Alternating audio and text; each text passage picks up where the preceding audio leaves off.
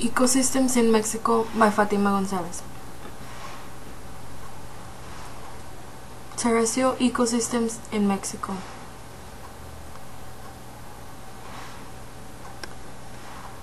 Subhumid jungle. The jungle is full of tall green trees due to the rich soil. It has monthly temperatures that exceed 18 Celsius, with a rainfall that typically lies between 175 centimeters and 200 centimeters. The subhumid jungle distribution in Mexico. It is located in San Luis Potosí along with Tabasco and Veracruz to the south of the Yucatan Peninsula. The abiotic factors of the subhumid jungle. Humidity, rainfall, soil. The biotic factors of the subhumid jungle. The tiger, the spider monkey, the elephant of the jungle. Desert scrub is defined as an ecosystem that restricts to a lesser extent of flourishing life, usually less than 200 centimeters of rainfall, extreme variation of temperatures up to 20 Celsius of variation. Desert scrub distribution in Mexico. We find the desert scrubs in Chihuahua, San Luis Potosí, Querétaro, Baja California Sur, and Yucatan. The abiotic factors: air, sediment, and temperature. The biotic factors: the glove mallow, the jackrabbit, and the prickly pear. Temperate forest.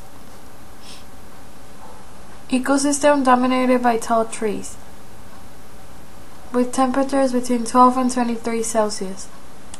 Rainfall of at least 200 centimeters, perhaps up to 350 centimeters.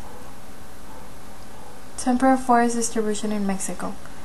It is distributed at great extent in the north and south of Baja California, norte of Oaxaca, and Chiapas.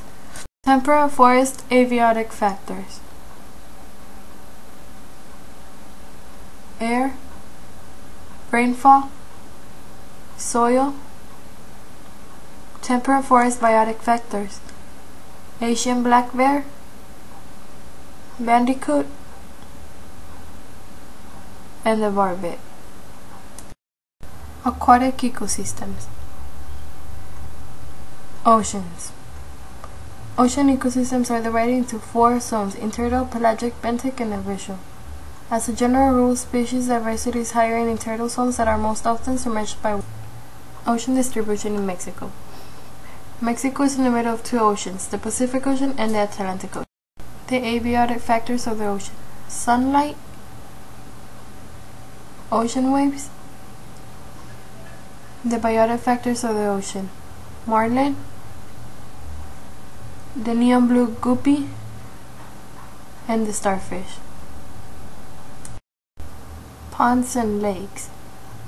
Ponds and lakes are relatively still bodies of water with little or no current, generally isolated from other bodies of water such as rivers and oceans. Ponds and lakes distribution in Mexico. These fresh waters are located throughout the central and western coast of Mexico. Abiotic factors: air, fresh water. Biotic factors: water skippers, beavers, and the bass fish. Coral reefs. Coral reefs form in the shallow waters with warm temperatures. Many of these ecosystems have formed along the shores of continents. Coral reefs distribution. Coral reefs are found in the Mexican Caribbean by Yucatan and Quintana Roo.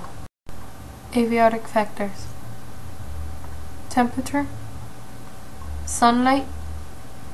Biotic factors: the clownfish, the green turtle, and the starfish.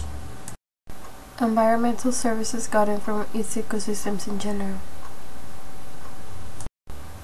In the world, there is a huge amount of ecosystems. We need to create conscious, and many animals depend on them like we also do. We needed to get our energy by the food chains. By taking care of the ecosystem, we can get clean air, no pollution, and definitely more abundant fresh water. Ecological restoration.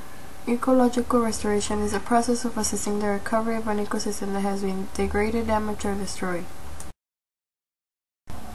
By helping the ecological restoration, we improve biodiversity conservation, improve human livelihoods, and improve ecosystem productivity. This means ecological restoration can be a primary component of a conservation and sustainable development program throughout the world. Bibliography.